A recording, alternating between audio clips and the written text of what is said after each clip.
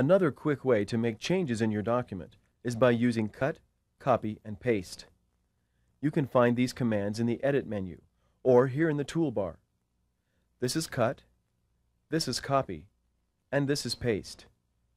Cut removes a section of text from the document and holds it in a special section of the computer's memory called the clipboard. Copy is similar, except that it makes a copy of a section of text without removing it and stores it on the clipboard. Paste takes the stored information from the clipboard and places it in a document. To use Cut or Copy, you first have to identify a section of text. You do this by clicking and dragging the mouse down through the section you want.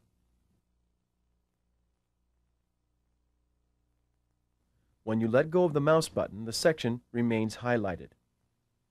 Now, let's click on the Cut button here. The section is removed from the document, but a copy is created on the invisible clipboard. Click the mouse where you want to place the text, and click on the Paste button. Copy works the same way, except it doesn't remove the original text. Quick tip: once you place something on the clipboard, it stays there until you replace it with something else. It even stays there if you exit the program and start another one, because the clipboard is part of the Windows operating system.